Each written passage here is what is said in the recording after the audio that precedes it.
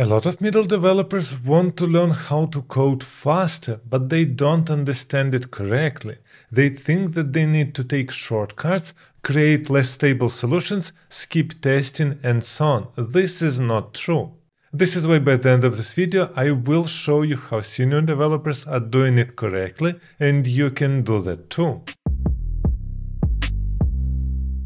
So you might want to work faster for different reasons, like for example at your job you have a lot of pressure and you just need to deliver your features faster. Or for example you simply want to code less, close your tasks faster, have less stress, or have time to do some side project. These are all valid points to try and code faster. But code faster doesn't mean that you are writing your code faster, that you need to think faster, or that you need to cut corners. Actually, all these things will make you much slower, because every single time when I tried to cut corners in some feature, at the end I was spending more time to fix bugs just because I didn't implement longer but more stable solution. So the answer here is not to code faster, it is about avoiding rework, because this is exactly what eats all your time. Coding the feature is not difficult. Cover all edge cases is difficult. Rewriting your feature from scratch because you didn't understand it correctly is time-consuming. So our goal is to just avoid reworking, and then we can implement a feature once, and in the perfect scenario, never touch again. And we're doing that by planning correct architecture even before we touch our editor. And this is exactly what we're doing in my middle to senior front-end bootcamp. We fully plan our project before we even start thinking about writing code. And it helps a lot to avoid more work later. So what should you do before coding? First of all, you must, in one simple sentence, understand what you need to implement. Let's say that we need to implement an image slider inside our project. Secondly, we must write down all our constraints and test cases that our feature must have. After this, we also need to spend time and write inputs and outputs that our component needs. Like for example, we need to get a list of slide, a width of parent container, and so on. Most importantly, you need to think about your feature without touching an editor. The problematic that a lot of developers has, they are eager to jump in development. They really want to start typing their code, their fingers are burning. But in reality, the longer you not touch your editor, the less time you will spend writing your code, because you will plan it accordingly. It is simply much easier to remove stuff from your list that you wrote while planning than removing 100 lines of the code that you already wrote.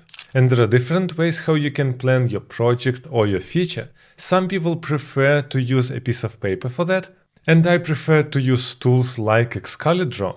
It allows you at the bare minimum just write a list what you need to implement, like add sliders and parent width as inputs, add change event as output, and so on. Additionally, you can create some diagrams, which allows you to draw and understand deeper how your feature must be implemented. So as a first step here, I would write a list of things that my feature needs to cover. It is just a bullet point list, nothing else. Then I can draw several components and their relations and show what data I have in all components.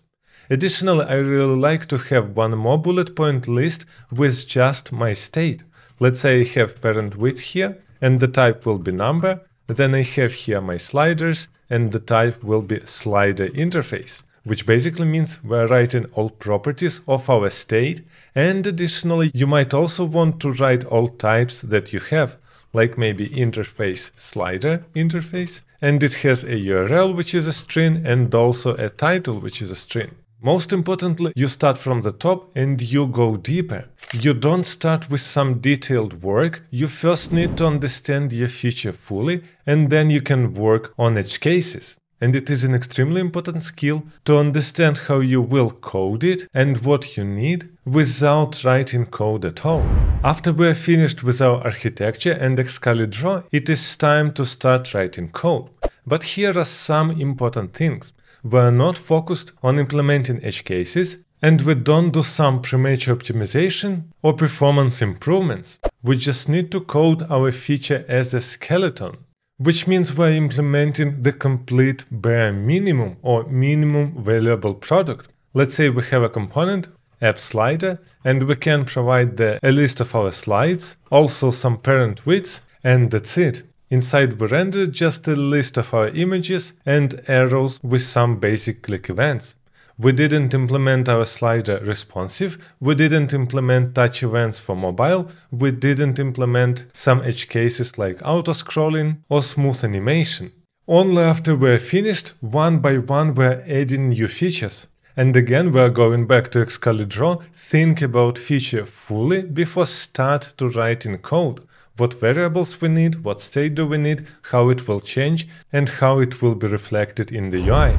Now let's just compare it with what middle developers typically do. After receiving the feature that they need to implement, they directly jump into coding. They don't plan anything, they just start writing code. Just at the beginning of implementation, they are jumping to some nitty-gritty detail about performance optimization or just some edge case scenario which might never happen. Then in half of the implementation, they see the architectural problem and they need to rewrite a lot of code from scratch.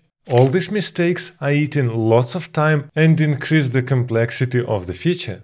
What we are doing instead, planning it accordingly, writing the bullet points, understanding data flow, our state or API calls that we need to do. We can also write down tasks from more important to less important. And we start coding only when our flow is fully locked. And two additional things that I recommend you start doing is writing your types and writing tests. Both these things look like they're eating time because you need to do them ahead, but you will get much less bugs in your features and your code will be much more stable. TypeScript will help you to find all your bugs before runtime, and tests will cover all your edge cases and make sure that your feature is staying bulletproof. So here are two important things to remember. Your speed comes from the decision clarity before execution, which means you fully crystal clear understand what you need to implement before you are doing that. Which leads to the process where your code becomes an output of your planning and not the exploration from the start. And this is exactly how we implement all features and projects in my middle to senior front-end bootcamp. This is why if you are serious in becoming a senior developer, check the link to it in the description under the video.